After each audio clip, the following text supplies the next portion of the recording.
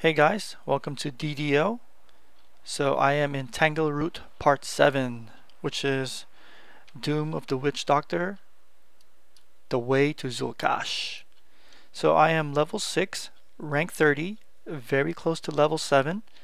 I finished farming Tomb of the Immortal Heart. I ran it about 8 times on normal, then a hard run.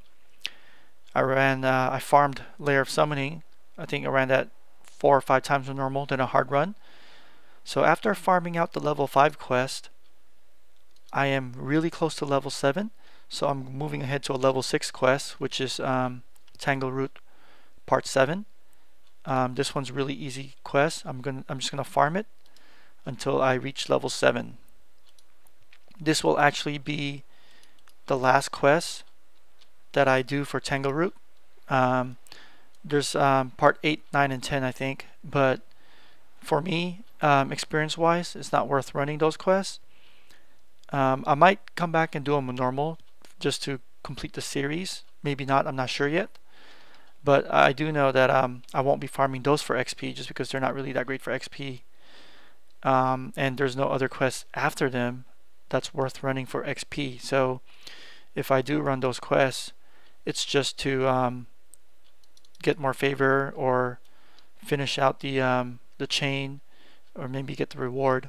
But experience wise, this is the last quest that is worth running multiple times for experience. Alright, so this is the same running path that I took for part 5. All you do is really just keep running, but this time you don't need a key. So part 5, I needed to go right here to the north into that cave to grab a key, but this time you just run straight to the end and you get the experience points. So this one's way easier. There we go, 1891 for it says 520,000 minutes, but that was like a couple of minutes.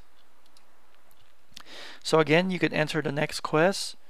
And like I said, I'm not going to run this quest. I'm just going to use it to recall out safely. So recalling out, and I'm going to farm this till I hit level 7.